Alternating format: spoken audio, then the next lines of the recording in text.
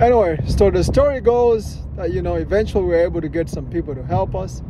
We got some funds, for we end up catching, walking. One day we were walking towards out in Shaska, and this little boy, remember we were 18, and the little kid who stopped to give us a ride, he was also 18. We were black, he was, you know, a white kid, and he told us, hey, guess what? I could have stopped you guys and picked you guys up the other day, but I didn't. I had company. We were like, man, you really felt for us. And the kid did.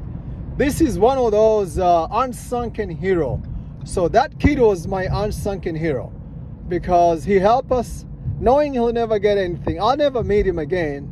He might be dead he might be dead for all I know today. I wish he's not, and I hope everything about his life is great.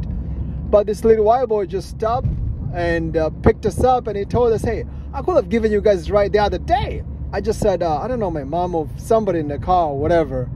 But kid gave us a ride, and he was so happy that he's helping us. Me and my twin brother. Remember, we were 18. We had these little black kids, brown baby, I don't know, whatever. Anyway, he gave us a ride. He didn't care.